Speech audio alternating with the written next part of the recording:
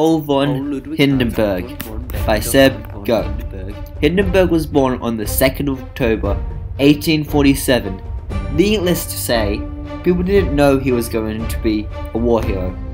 At age 11, Paul entered the Cadets Corps School at Wallstatt. He served in 2 wars, the Austro-Prussian and Franco-Prussian War. He retired in 1911. When the war started, Hindenburg was offered a position to command the 8th Army after the Schlieffen plans collapsed. He accepted it. The Battle of Tannenberg was the first time Paul got to know Erich von Ludendorff.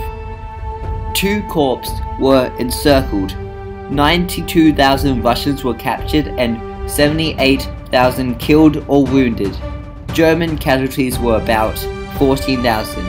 It was Erich who created the plan and Paul that executed it. On 2 occasions, Ludendorff was going to call the order to retreat. However, Hindenburg decided to talk to him, therefore leading him to keeping his nerve. Stories of his army's victory rang throughout the land.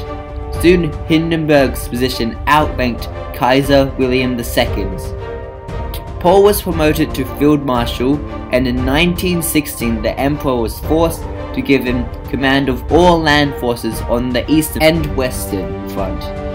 His mystique grew in 1915 and 1916 because of his achievements of his own armies in the west and the status loss of the Chancellor, the Chief of Staff, and the Kaiser. In 1917, Hindenburg and Ludendorff gave the permission to unrestricted submarine warfare, which they predicted that would defeat Britain in 6 months. This drew the United States in ensuring their defeat. On the western front, the new defensive, the Hindenburg Line, was created. It consisted of many layers to take out their enemies. The Bolshevik Revolution took Russia out of the war with an armistice signed on the 16th of December. They were on the offensive against the Allies while they switched to the defense.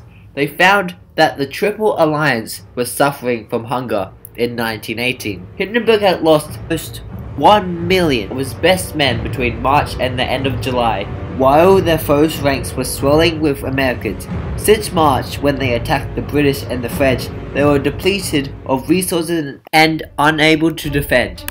His reputation was proved when he was elected to become president in 1925. He went through 2 terms until his death on the 2nd of August 1934.